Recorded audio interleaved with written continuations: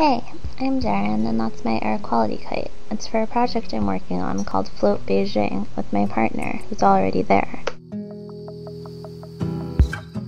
That's Xiaowei. She's currently in Beijing. Float Beijing came from the need to engage the local communities of Beijing in the dialogue on urban health and pollution. We use the power of citizen science and grassroots mapping to show that motions for policy change can come from critically engaged local residents. Our project uses air quality modules composed from widely available Arduino technology and sensors. A series of workshops shows residents how to put the modules together and mount them onto kites.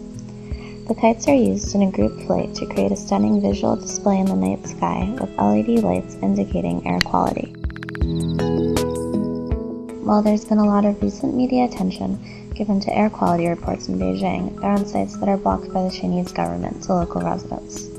The U.S. Embassy reports are seen as direct criticism from the U.S. towards China, which insists that U.S. should readjust its scale to take into account the fact that China is a developing country and has lower standards than the U.S. We received a grant from the BlackRock Arts Foundation to cover some of the materials for the workshops, but we need your support to make sure the workshops can be accessible to as wide an audience as possible, as well as supporting documentation and visualizations for sharing the project with other Beijingers.